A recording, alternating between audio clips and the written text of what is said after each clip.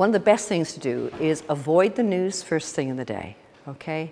I know that, you need to be current and so forth, but hearing it first thing in the morning is a way of setting you up for a very negative day, because the news is negative. There is no good news.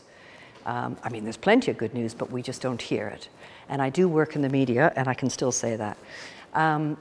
But the moment I'll give you an example. There was a lady I used to work with who had high anxiety, and I was really trying to get to the bottom of it, and kept doing things, and she'd get so far, and then she'd kind of bring herself down again. I said, right, just talk me through your day.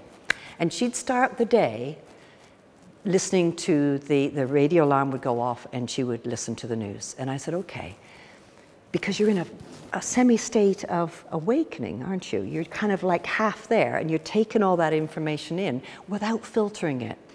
You haven't got the full mind to filter it. So you're going through the day thinking, why do I feel like this? Oh, right, there was an earthquake, and there was a murder, and there was a drowning, and there was this, and it's just negative, negative, negative. There's wonderful things happening in the world, but we're not hearing about it. We have to find it ourselves, okay? Acts of human kindness, attitude of gratitude, that's all there for us if we change our perception. And it is all around us, absolutely. So this lady, I said, if you could set your alarm for 10 minutes before the news or 10 minutes after, can you do that? In a week, her anxiety had lifted.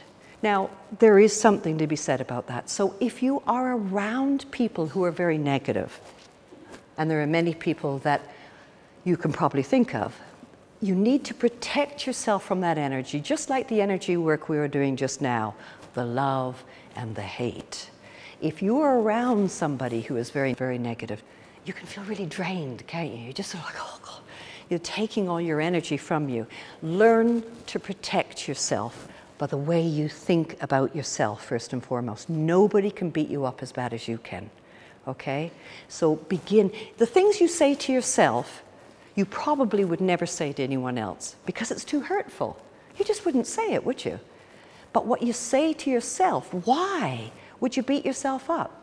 If it made you better, then that would be fine, but it doesn't. All it does is bring your self-esteem down, and you kind of crawl through the day, hope someone's going to make you feel good, can't accept a compliment because your brain's telling you, no, I don't believe in that. Does that resonate with anybody in the room?